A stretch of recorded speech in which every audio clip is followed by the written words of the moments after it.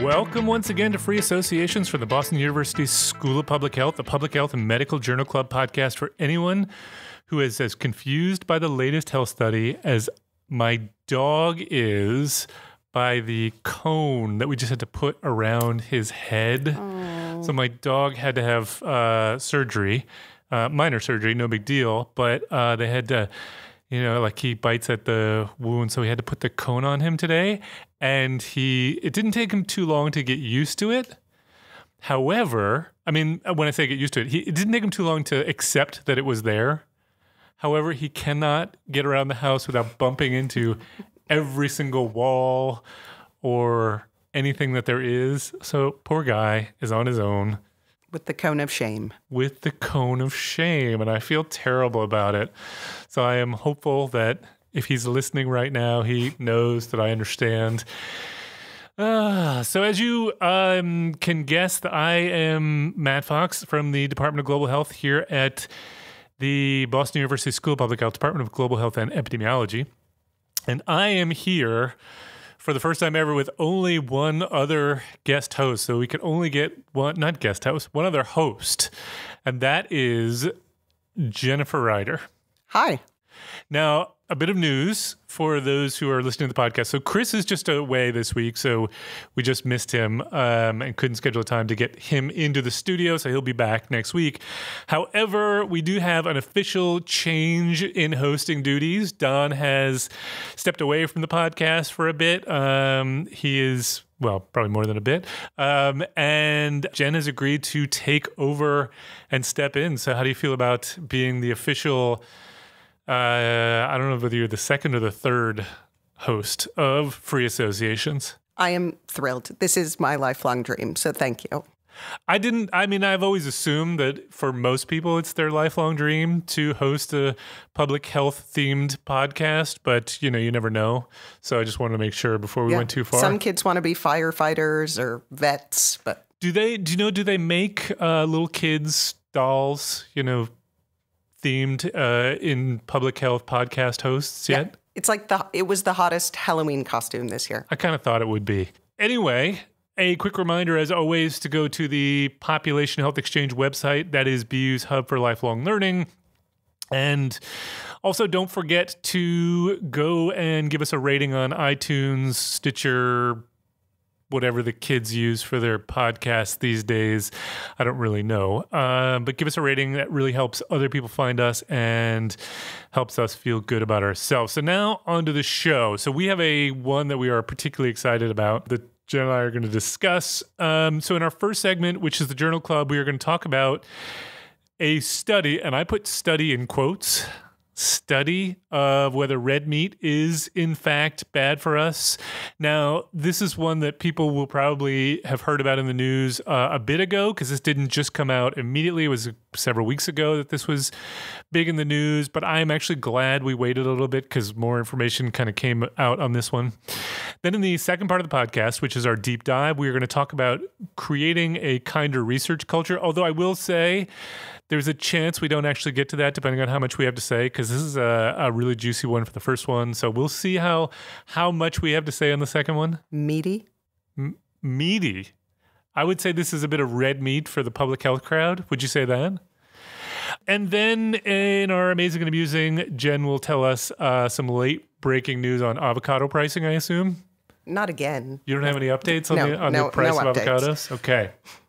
All right, so let's get into segment one. So the article that we're going to talk about is on the health effects of eating red meat. It was published in the Annals of Internal Medicine, and the study was entitled Unprocessed Red Meat and Processed Meat Consumption: Dietary Guideline Recommendations from the Nutrirex Consortium. The first author on this was Bradley Johnston of the Department of Community Health and Epidemiology at Dalhousie? Sounds about right. Yeah. Dalhousie? No, Dalhousie, Dalhousie University in Halifax, Nova Scotia, up in the great 51st state of Canada. Sorry to our Canadian listeners who probably hate me saying that. Okay, so this article got a lot of attention. You probably heard about this. Your parents probably heard about this and are asking you whether or not they can now eat red meat again. So I looked it up. This article, if you go to the altmetric scoring, which I know you're I love the altmetric. for reasons that you're going to tell us. Perhaps. I think I've already talked about that. You may have, but that was a very long time ago, and our listeners will have forgotten. Okay. But anyway, I looked up the altmetric score, and this was at the time that I looked at it, and I know they can continue to grow over time, but at the time I looked at it, which is probably a week ago, it was 3,577.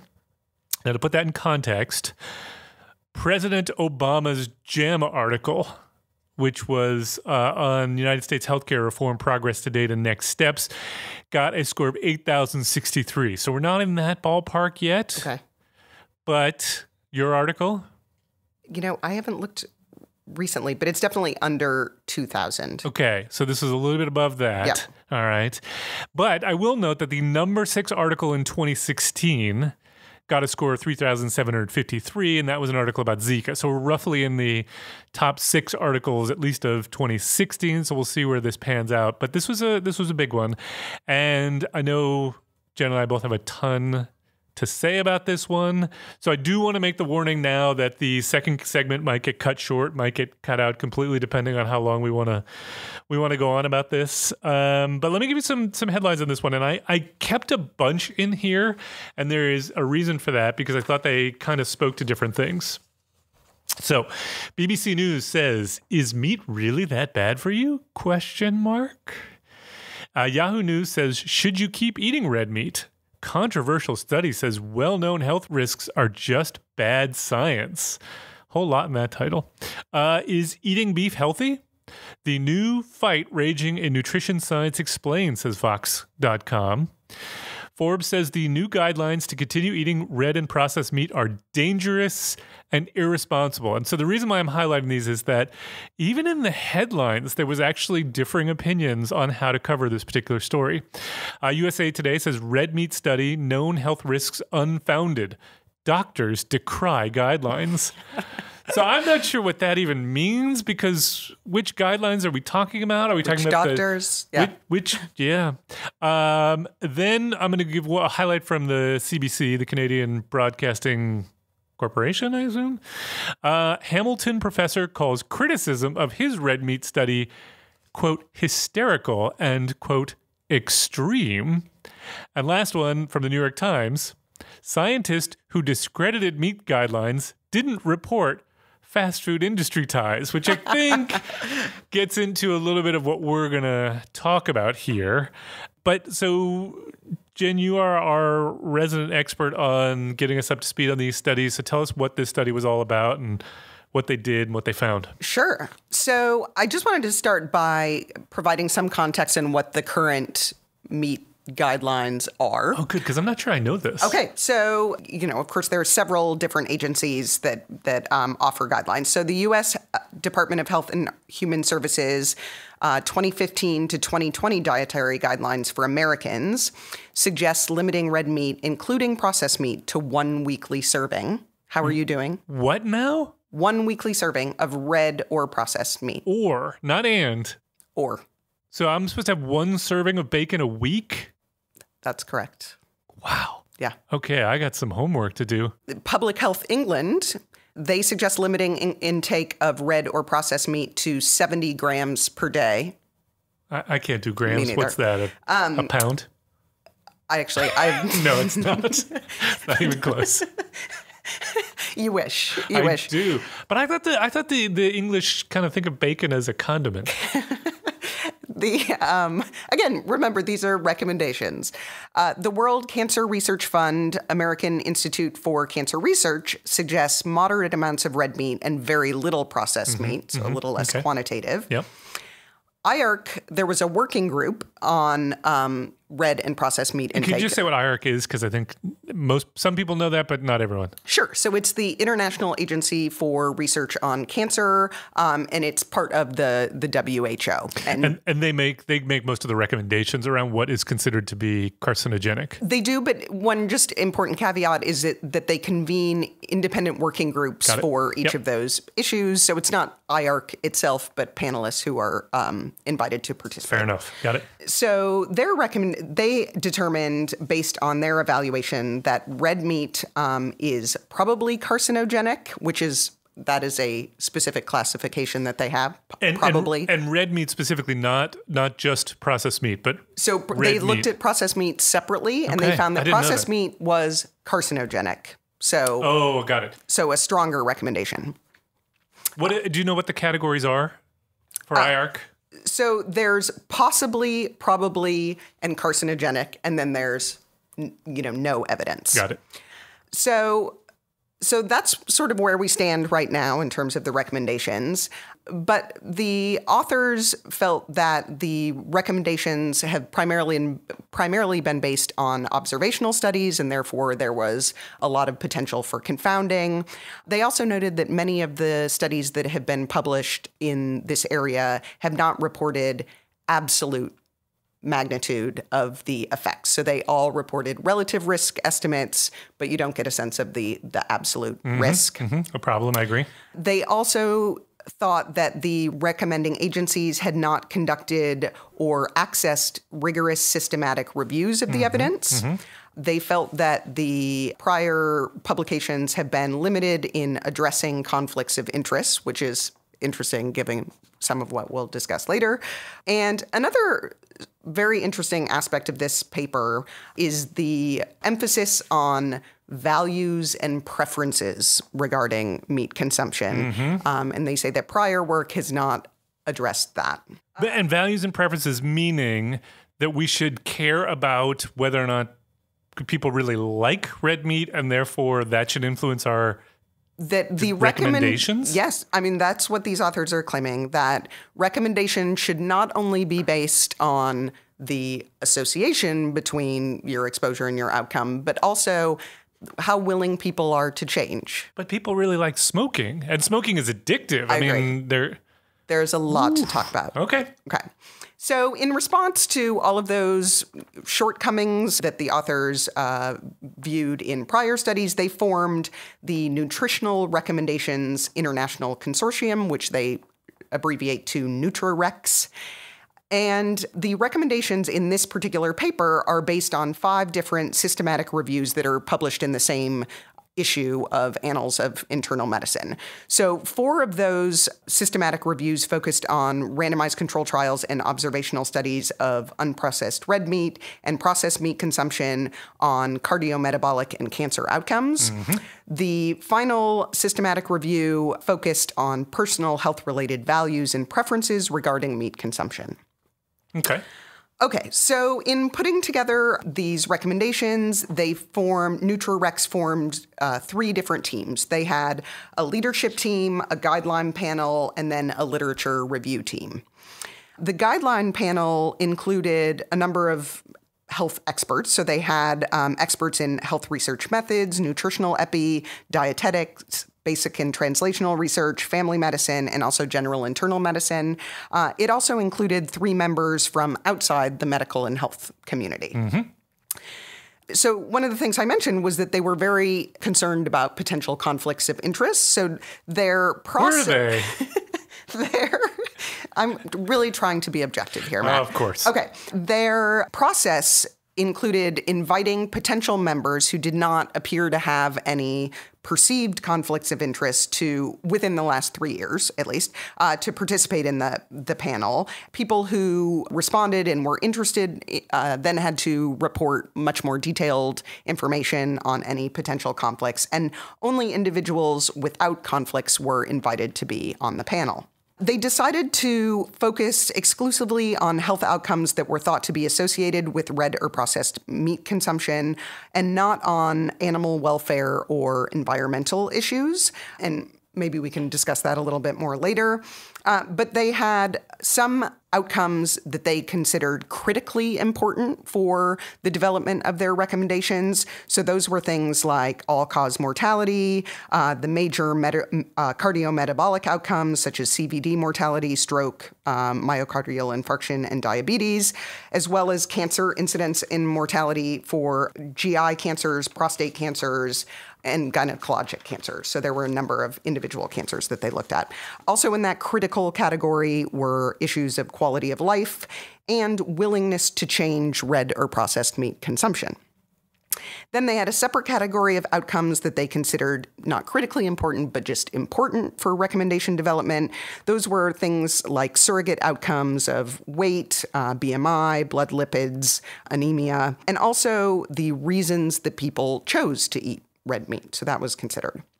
They had separate recommendations for red and processed meat, and they were explicit in stating that their recommendations were really targeted at individuals who consume red or processed meat. So the quote from the article is that the focus was on individual decision-making rather than a public health perspective. Okay, makes sense. Okay, I mean, I don't know that it makes sense as a decision, but it makes sense what they did. I'm clear on what they did. Okay, so to develop the guidelines, they used a methodology that some of the authors on this paper had previously developed and published. It's called the GRADE methodology. It stands for Grading of Recommendations, Assessment, Development, and Evaluation. And I'm just going to read the quote because I don't know how else to summarize this. So the goal is that the strength of a recommendation reflects the extent to which we can be confident that the composite desirable effects of a management strategy outweigh the composite undesirable effects. Mm-hmm. So that is the goal. They followed a systematic review protocol that was developed and also previously published by the authors. For these systematic reviews, the databases were primarily searched through July 2018, except for Medline that went through April 2019. So we are incorporating a lot of the most recent evidence. Mm-hmm. For the analyses of harms and benefits, they included randomized controlled trials and cohort studies that included at least 1,000 adults that assessed diets of varying quantities of red or processed meat for at least 6 months. It didn't include studies where more than 20% of the participants were pregnant, had a prior cancer or chronic health condition other than cardiometabolic disease. The guideline panel determined that 3 servings a week was a realistic reduction in meat consumption. Mm-hmm. So all of their evidence is framed according to that contrast.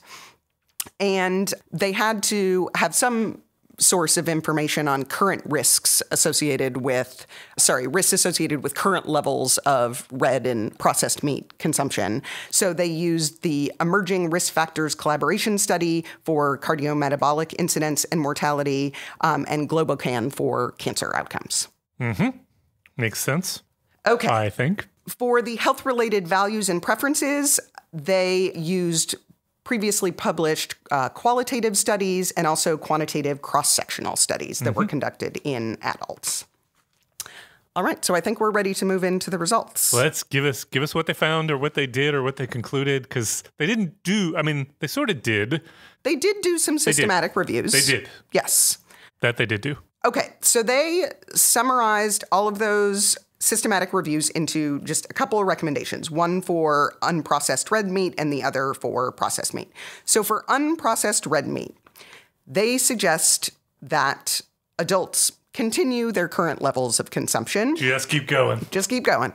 Don't change. So 11, and that is a weak recommendation based on low certainty evidence. So that's part of this GRADE methodology is you are explicit about the strength of your recommendation. So 11 of 14 panel members actually voted for that, for this weak recommendation to continue consumption. 3 actually voted for a weak recommendation to reduce consumption. Yep. Okay. So the results of the randomized controlled trials, that evidence was based on 54,000 participants. They found that there was little or no effect on risk for major cardiometabolic outcomes, cancer incidence, or mortality.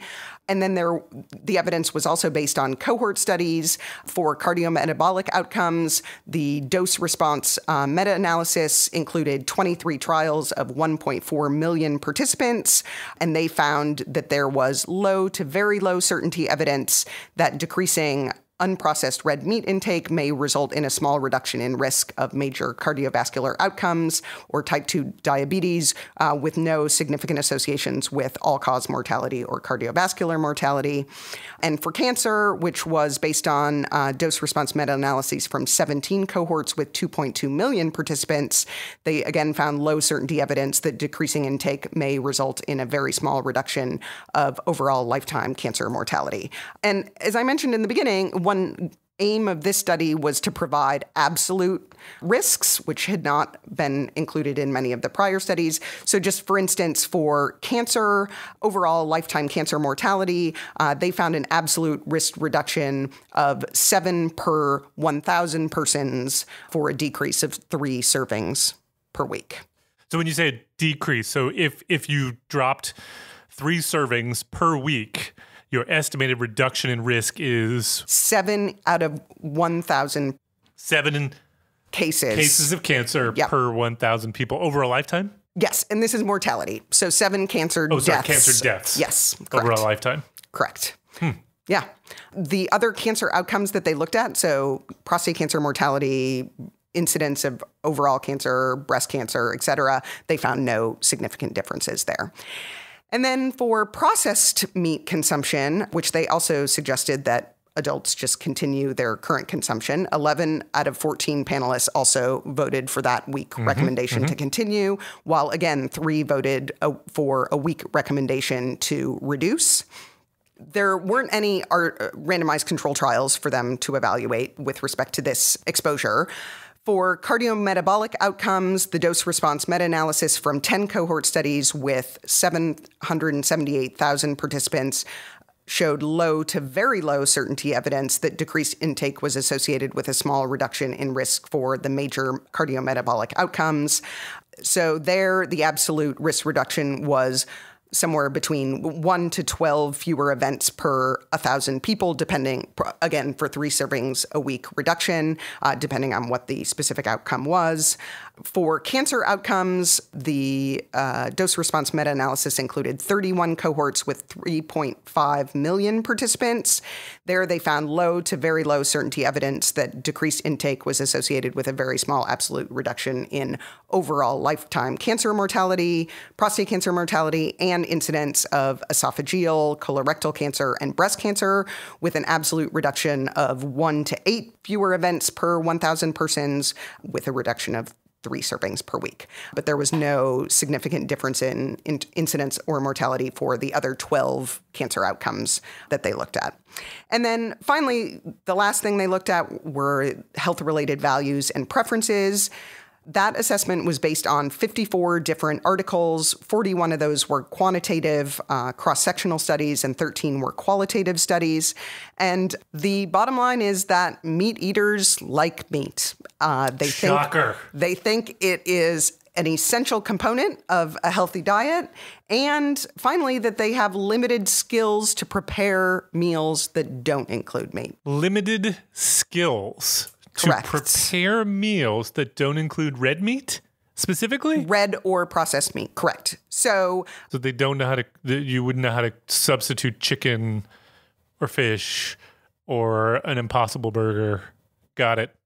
That was the feedback. So the certainty of evidence was low for the reasons for meat consumption, and the certainty of evidence was also low for willingness to reduce meat consumption. Okay. So it seems to me the take-home message here from the article, not necessarily the take-home message that I want to take, but the take-home message from this article is just keep doing what you're doing. If you're eating red meat, go for it. If you're not eating red meat, no reason to start, but probably But they didn't really look at that. They don't really, they don't really have much of a recommendation there. Okay. There has been a lot of controversy about this, as you can imagine, and part of that seems to me stems from the fact that there are a lot of entrenched interests here. There is obviously the beef industry who is going to have an opinion on this.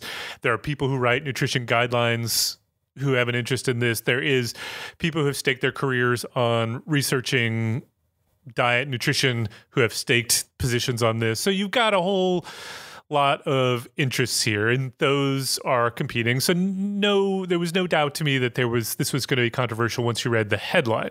Then we'll talk about in a minute, there were some conflict of interest issues.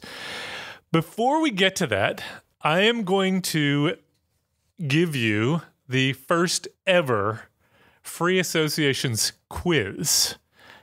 You're giving me the quiz? I'm giving you the quiz. Oh dear. Yes. Now you are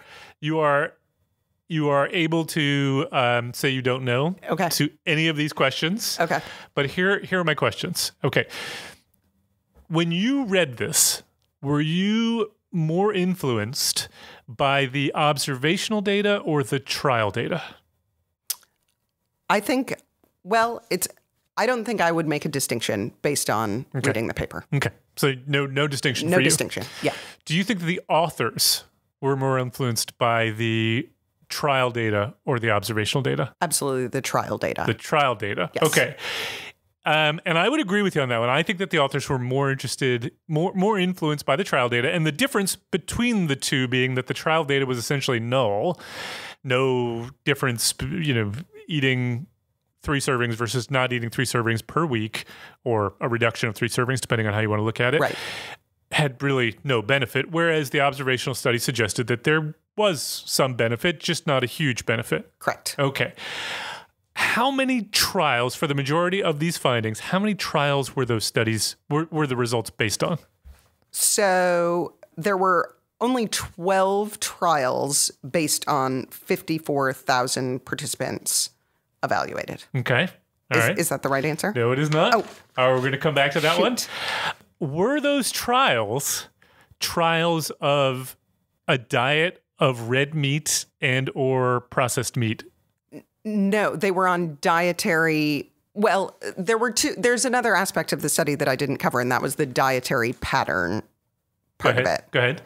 So as a kind of sensitivity analysis, they also looked at studies where red or processed meat wasn't the primary exposure of interest, but they looked at dietary patterns that contain different levels of meat. So in other words, the differences between those different diets wasn't just the meat. There were also other differences in the dietary pattern. Mm-hmm. And the authors hypothesized that the result, if there really was an adverse effect of red or processed meat, that the studies that looked at those exposures specifically would show stronger associations than the studies of dietary patterns, since it was a less direct assessment. Yep. Where in fact, that is not what they found. Yeah. Did you look at any of the meta-analyses that these were based off of? I did. So there were a bunch of them. 5 meta-analyses, and they were all published together with this article. I am going to submit to you Exhibit A. Okay.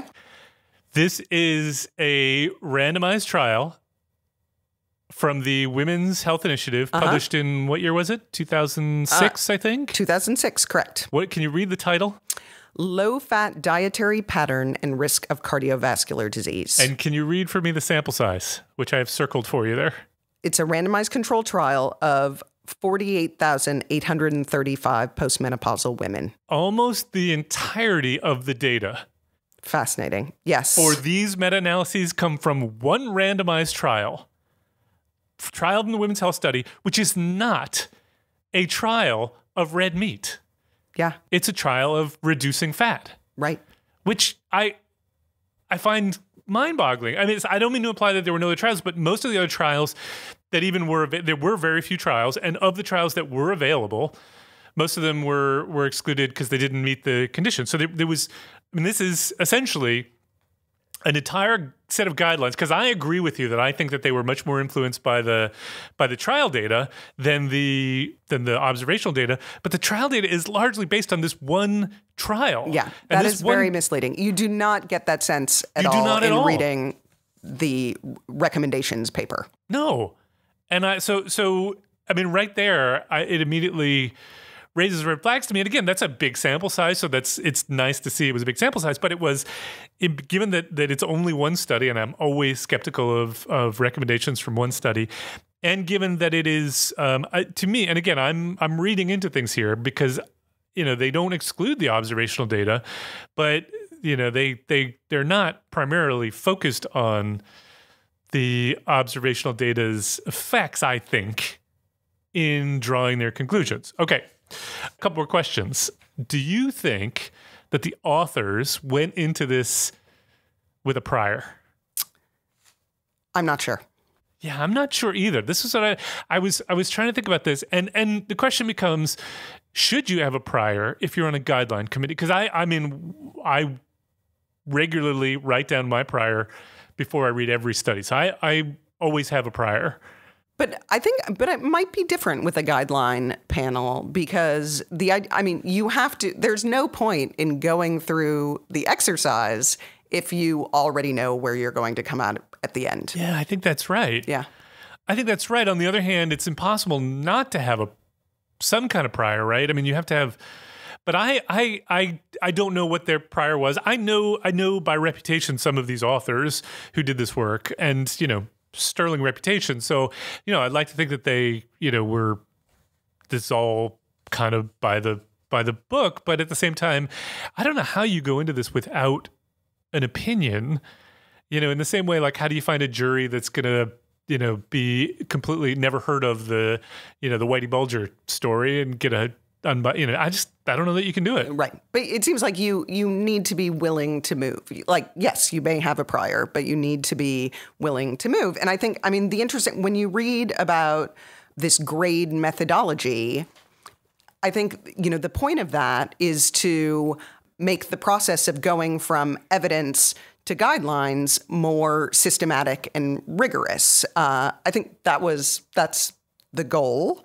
And I don't really, I didn't do further reading on the grade methodology, but they have these grade evidence to decision frameworks. So this is supposed to help panelists use the evidence summaries to develop recommendations. Mm-hmm. So that's part of their methodology. And that seems like a good idea to have, a structured process for this. Yeah, no, I agree with that. So I've been involved in two processes that used grade. Okay. And it is my experience that grade is never, you are always going to have weak evidence for anything that is nutritional.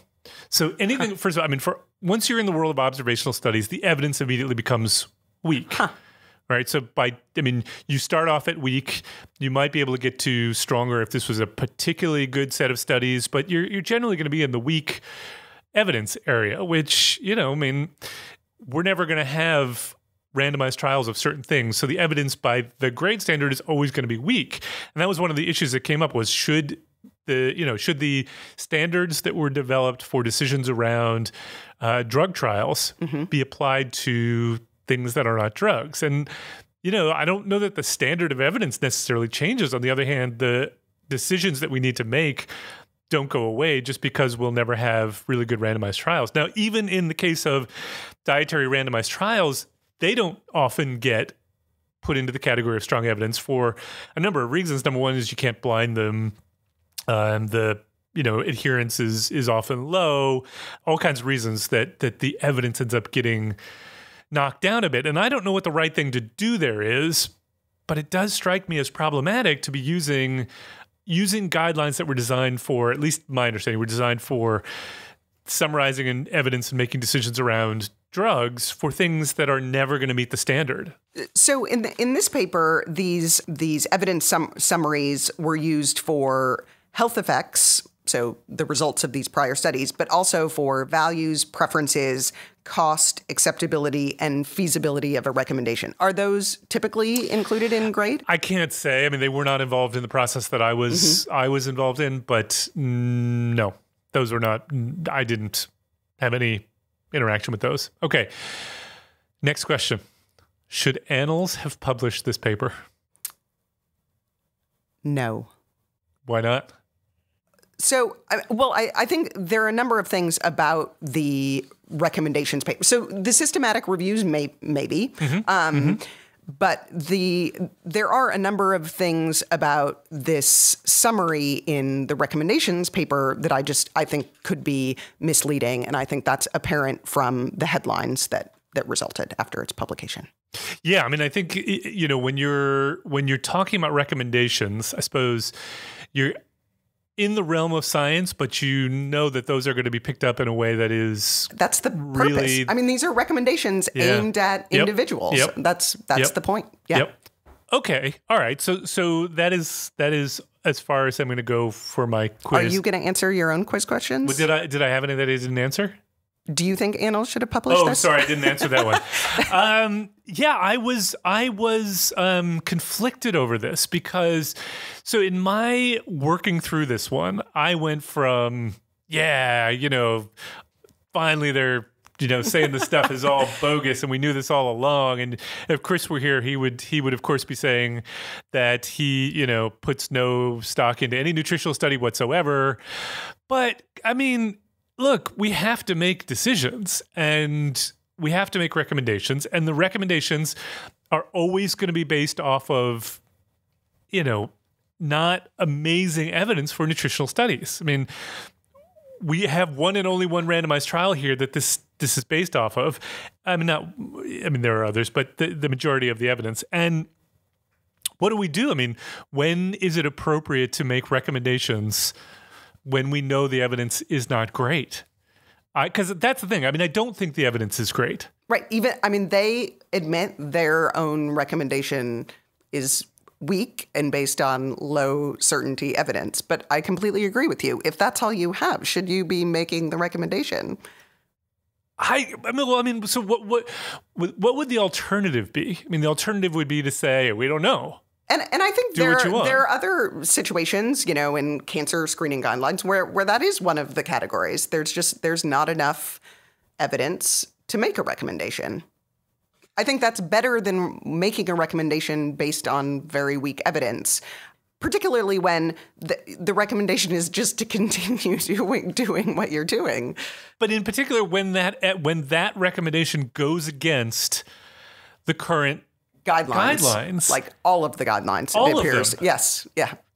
And so it's not clear to me. On the other hand, I mean, I think the evidence is overstated here. Mm-hmm. On the other hand, I don't think it's completely wrong. I mean, I do think that it is fair to say that the observational evidence, at least as presented, and I don't want to say that I, have gone through all the meta-analyses and said, oh, you missed this study and you should have, whatever. But let's just, if we go with what's in the meta-analyses that they have published, we're not talking about huge effects from these reductions. Now, maybe that's because we're talking about small reductions and we should be thinking about bigger interventions. But, is it like enough that I would say it's really important that we get everybody to stop eating red meat? I don't know. Yeah, I'm with you. I see what you're saying. But I think that, the idea, I guess for me, it's hard for me to evaluate these knowing that the authors are so focused on the individual who already consumes meat. Mm-hmm. Because they're trying to take from population-based studies something that then gets whittled down into something very personal that's based on values among only the people who are already consuming. There's something about that just feels problematic to me. Mm-hmm. Yeah, I know what you're saying. I do know what you're saying. And I as I said to you before, I mean, we wouldn't make the same argument around smoking. We wouldn't say, well, people like smoking. People like it. Smokers like to smoke. And it's hard to change. And it's very hard to change. It's an addictive substance. So, we should just let people smoke. We wouldn't say that. So why we do that with something like this, I'm not really clear. Okay, so did we need then another recommendation? I mean, did we need this contradiction? Do we come away with anything but confusion? No. I do not think we needed another recommendation. I think the point about the quality of the prior studies could have been made with through the systematic reviews potentially. I mean, I think what you pointed out with how strongly the recommendations were influenced by one single study, also is another reason why there's a problem in the leap from the actual systematic review to the guidelines.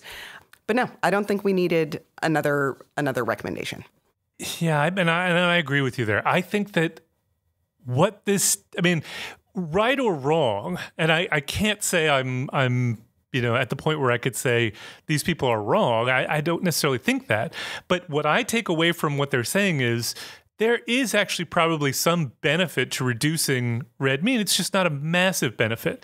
And given that's the case, what's the advantage to coming away with a new recommendation that says, just keep doing what you're doing, which, again, I can understand if this was the first recommendation to ever come out on the issue of red meat, then saying, look, we don't have a lot of evidence to say you really should cut back, maybe think about it, but it's, you're not going to have major benefits. Although I will say, on a population level, if we could get everyone to stop eating red meat, there would be But this was aimed at individuals, Matt. They took an individual perspective. They absolutely did, which maybe was designed to do that.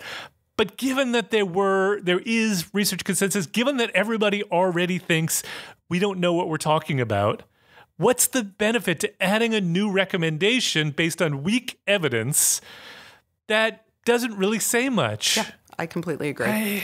I also, their part of the rationale for their recommendation is that they anticipated that the small reduction in risk would be insufficient to motivate people to stop eating red meat. It's like the tail wagging the dog, right? It's like, since that won't be enough for people to change, we're not going to ask them to change, rather than just making the recommendation based on the evidence and letting people decide for themselves whether that's big enough. Mm-hmm. We haven't gotten yet to this issue of not considering environmental issues, which I feel like we have to do. So Ray, bring that one up, because that was an interesting take. So in the limitations section of the paper, they say, we considered issues of animal welfare and potential environmental impact to be outside the scope of our recommendations. These guidelines may therefore be of limited relevance to individuals for whom these issues are of major importance. Related to this, we took an individual rather than a societal perspective. Mm-hmm. And I think that the studies that were included in these meta-analyses also didn't consider issues of animal welfare, but they also weren't telling people just to continue consuming the way they are currently consuming. Yeah, and they were not guidelines, right? They were yes, correct. They were individual studies. Right. And so I'm not sure, actually, the extent to which the other guidelines considered those types of issues, environmental or sustainability issues in their recommendations, if that was a consideration at all. But again, it didn't really have to be, because they were telling people to limit their consumption to some particular amount. Yeah, I find this one really, really difficult to make a decision on, because this where do you draw the line? Do we get into ethical issues, animal welfare issues? Do we get into what's in and what's out when we make the calculations? But I'm not saying and I agree. I don't necessarily believe that those issues belonged in these papers, but I think that if you're considering an individual's values and preferences, then you start thinking maybe now we are in that domain where we should consider these larger issues. I agree. And if you did, you wouldn't consider only the individuals who consume meat's perspectives. You would consider the societal perspective. That's a good point. Because we as a society have to deal with the effects of all the issues with climate, of which farming is one of them. And, we have to deal with it whether or not we choose to consume or not to consume meat. You would want to have a societal perspective on that. That was something that they chose not to. And I can't say that is completely wrong, but I know there are lots of people who do feel that way, who feel that was a decision that was, set up to confirm a belief that you should just keep continuing doing what you're doing. I don't know what to say about that one. Okay, so last issue, I think the last issue. Let's get into the conflict of interest issue. Okay, so they seemed like, from what you described, they went through a very lengthy process to determine whether or not the people who were on these committees had conflicts of interest. Yes. And in fact, in the introduction, they talk about how the prior research raised, and I'm quoting, raised questions regarding adherence to guideline standards for trustworthiness. Yeah. And so when they published this paper, they declared their conflicts of interest. That's right. Which included how much meat they consumed. It is one of the funniest tables I've seen in a paper in a long time. It's really interesting because they don't really, there's very little to this table other than declaring how much meat they consume. Right. So the first, just as an example, the first voting panel member, who is a methodologist, no financial conflicts, no intellectual conflicts, other relevant disclosures, consumes 3 to 4 servings of both red or processed meat per week. And they go through that for every person on the panel. Yep. So then it emerges that the first author of this study had previously done one of these guideline recommendation type panels relating to the health effects of sugar. Okay. And had, I don't want to get this wrong because I don't want to misstate it, but had ties to the sugar industry. No, I don't know whether those ties are specifically receiving funding. Okay, so let me read to you the New York Times article on this. It says, Dr. Johnson also indicated on a disclosure form that he did not have any conflict of interest to report during the past 3 years. But as recently as 2016, he was the senior author on a similar study that tried to discredit, this is the New York Times opinion trying to discredit, but fine, international health guidelines advising people to eat less sugar. That study, which appeared in the Annals as well, was paid for by the International Life Sciences Institute, an industry trade group largely supported by agribusiness, food and pharmaceutical companies whose members who have included McDonald's, Coca-Cola, Pepsi, et cetera, and the largest beef processor in North America. The industry group, founded by a top Coca-Cola executive 4 decades ago, has long been accused by the World Health Organization and others of trying to undermine public health recommendations.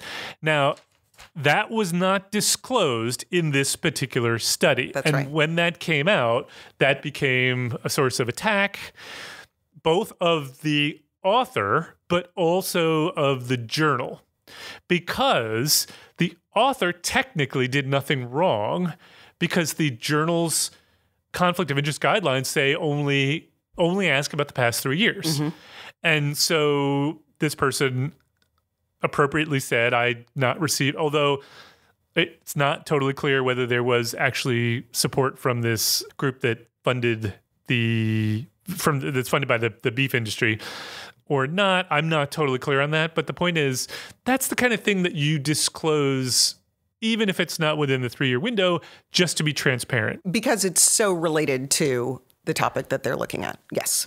And when you go to all the trouble to list how much beef you consume, but you don't mention that in the past, again, I don't know that it was this study, but in the past you've been funded by this industry and you've done studies like this before that have been industry-funded guideline reviews, that seems kind of relevant. Well, and in the paper, just the whole premise of this study being based on, more transparency and in the introduction, they don't go as so far to, point out anyone or any prior authors who did not disclose potential conflicts, but they definitely insinuate that could have happened.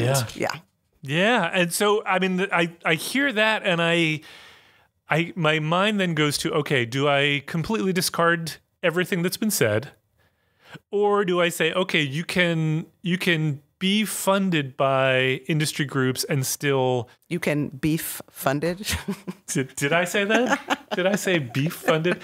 It is capable. One is capable of receiving funding. Is that better? Yes. From industry groups in the way that, drug trials are done at universities often, but funded by the drug companies themselves, and to still... give a reasonable review of the evidence. But you have to give people the information they need. But it wasn't to judge. disclosed. Yeah, that's the unfortunate part. Because I do think if that was disclosed, like, would that? I mean, I'm not a huge fan anyway, I guess. But you know, I don't know that would have completely changed my opinion of how. Would it for you? I think it if would. It would have been disclosed? I think it would. And I say that. But they do say no panelists. But those was this particular author a panelist or an author? Because they go through. Good question. Oh, so there's a difference, is what you're saying. There is a difference because there were 13 panelists, and they say that those panelists were not invited if they had any conflicts. But they don't say the same about the authors. So the meat consumption disclosures in the appendix table are just for the panelists, not necessarily for all the authors. This was a panelist. A panelist. Yeah, okay, so that's worse. Yeah. Panelist and lead author. So I assume they would have been. I would have assumed they were panelists. Yeah. I don't know. So I have grown increasingly skeptical of industry funding, not the inability to remove the influences of industry funding. And I say that based on some bad experiences, I'm putting in quotes there because they didn't happen to me, but things we've reviewed on this podcast around drugs for depression and non-disclosure of information that led us as a group to look at some of the systematic reviews that divide up studies into whether or not they were industry funded and non-industry funded, and the industry funded ones seem to find effects that the non-industry funded ones don't. And so I have grown increasingly skeptical of not that it makes it, you know, that there is like you got to throw it all out, but that I take it all with a grain of salt. As soon as I find out there's industry funding, the bar you're going to have to get over to convince me is higher. Yeah, and I think that's appropriate, and that's why we disclose so that people can evaluate the study accordingly. Yeah.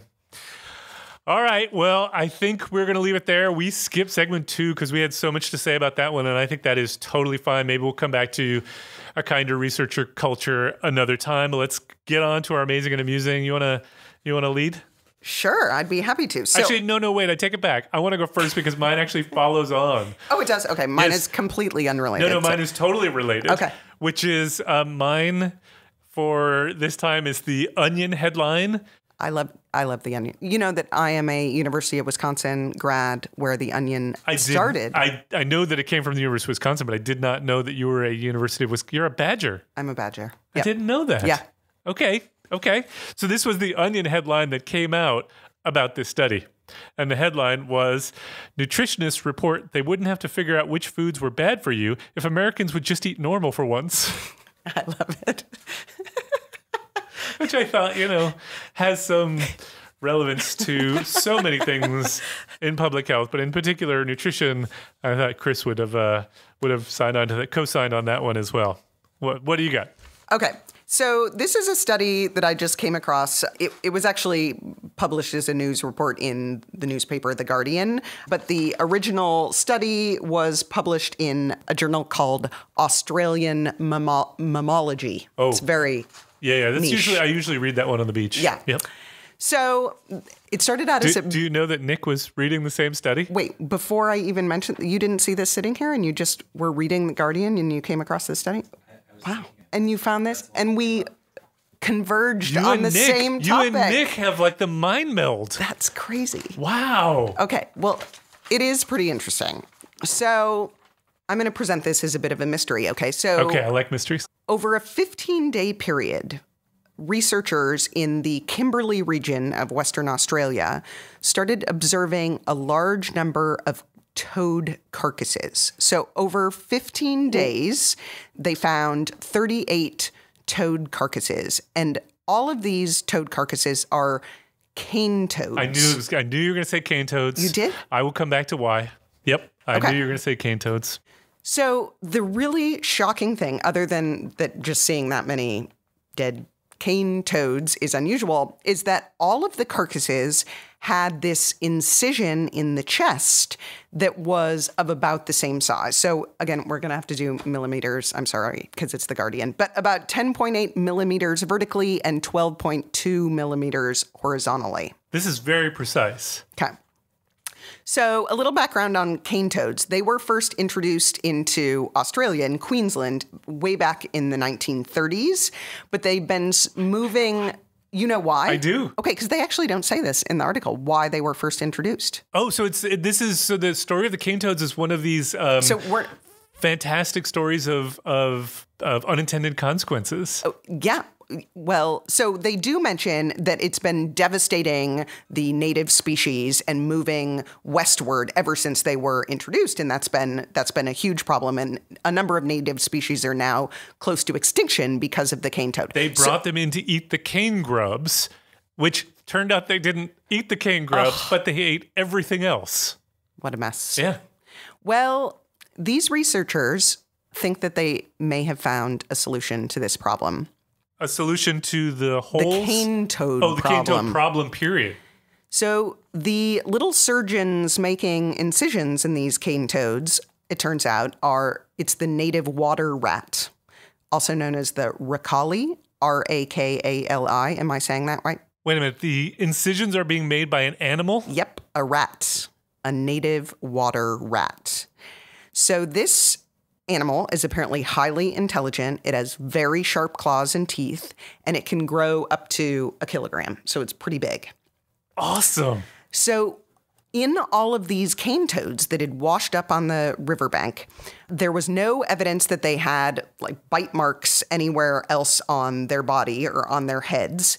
But it seems like the rats are holding the toads on their backs and then incising them in the chest to remove some of their organs. And it's even more specific than that. They remove the gallbladder because that's highly poisonous. So yes. They excise the gallbladder and then they eat the heart because that isn't poisonous and is apparently super tasty. I did know they were poisonous, but I didn't know it was the gallbladder. Yeah. So the other crazy thing is that the biologists noticed that all of the dead toads seem to be on the large end of the toad spectrum. And so they have since hypothesized that it's easier for them to for the rats to do their surgery on the larger ones. Or maybe it's just, if you're going to take the risk of tearing apart a poisonous toad, you're going to go for the big heart. And in some cases, so the skin of the toads is also poisonous. So there are also examples where the skin of the thigh has been torn off and then the rats have eaten the thigh muscle, which is apparently, it's a meaty muscle. Yeah. It's a good payoff. Absolutely. So they don't really know how the rats have figured out how to do this. It's possible that they have learned from other poisonous toads in the area. But one interesting thing about these rats is that they spend a whole lot of time with their young. So this particular biologist that they interviewed for this article thinks that maybe, they're passing down this knowledge to the younger generation of rats. Time to teach you how to bite into a cane toad. I remember when my parents taught me. Yeah. Yep. So now this particular biologist, whose name is Dr. Parrott, she is now really focused on water rat conservation. Because to get rid of the cane toads. To get rid of the cane toads. This could be the solution that they're looking for. But she notes that the rats are at risk of pollution from waterways. They're often caught in fishing lines. And they're also hunted by other animals like cats, foxes, and dogs. Which are also not native to Australia. Probably not. But I love her last quote. A story like this has really raised the Rakali's profile and made people not only realize that they are very clever, but they are a very beautiful animal we should be protecting. Oh, it's got a happy ending. Yeah, exactly. That is so cool because, first of all, it's just so cool. But second of all, so when I graduated from my undergraduate days, one of my good friends gave me as a gift the documentary. I don't remember the name of it, but there's a documentary that was probably made in the 80s, maybe early 90s, but I think it was the 80s, about the story of the cane toads that is absolutely hilarious. And it's the story of how they brought the cane toads. They then took over. People hate them. They try to drive over them. They are poisonous. Some people smoke I don't know how they ingest the poison and they have like trippy, whatevers. Toad visions. Yeah. And yeah, I guess you gain the intelligence of the toad. I don't know how it works. And it is so worthwhile. So go. Okay. You have to go look that up. Yeah. All right. And you can find it on YouTube, Nick says. And so everyone go and watch the Cane Toad movie. It is a delight. Well, thank you for that. So that is the end of our program. If you've got any feedback on this or any other episode, or you want to suggest a topic for us to take on, you can tweet us at PopHealthEX, or you can tweet me at ProfMattFox, or you could tweet Jen at Jennifer R. Ryder. Can we call you Jennifer R. Ryder? Sure. Jennifer. That is a no. That is a definite no. I know how to read those signs. Jennifer R. Ryder. Or you can find us at the Population Health Exchange website at www.pophealthex.org. We want to thank Leslie Talalian, Director of Lifelong Learning at the BU School of Public Health, for supporting the podcast, and Nick Guler for sound editing, and this week for also finding the exact same story about cane toads and pointing us to the Cane Toad movie online. So thanks for joining us. We hope you enjoyed it, and we hope you will download our next episode.